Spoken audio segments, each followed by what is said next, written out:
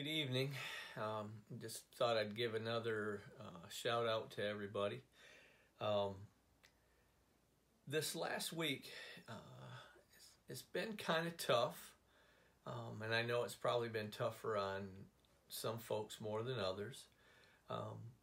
But I'm trying to look at things in a different light, like around our community, our neighborhood. I'm seeing all kinds of people out, the whole family walking or riding bikes or doing something together in the yard. They're keeping their distance from everybody, but yet they're enjoying each other's company, and I think that's just fantastic. So there might be some good that comes out of this. I know we're enjoying Samantha being home from college. Now she might have another whole different take on this. So far she seems to be tolerating it, and like I say, it's been nice doing things with her, whether it's baking in the kitchen, or the other day all of us were out in the yard doing work, kind of cleaning up the yard from the spring. Been real nice.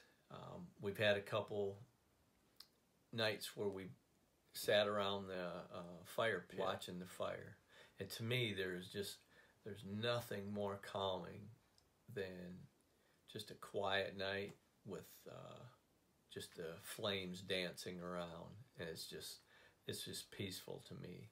But so maybe those are some ideas. I know Terry last week gave us some ideas on what they did, and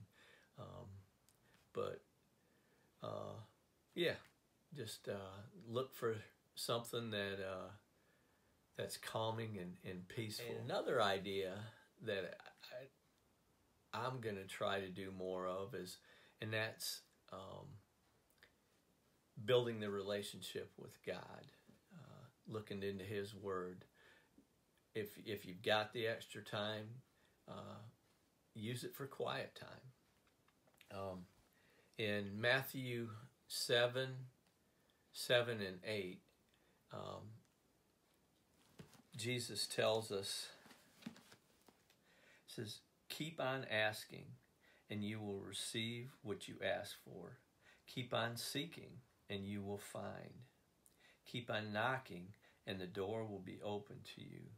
For everyone who asks receives, everyone who seeks finds, and everyone who knocks, the door will be opened." If we're seeking,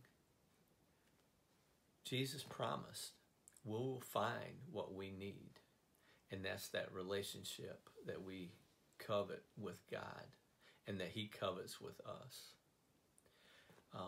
I hope this has helped some of you all. I miss you all, the whole family. We talk about when we can get back together with the church family. So just want to leave you with the wise words of our preacher, Akuma Matata. Have a good night.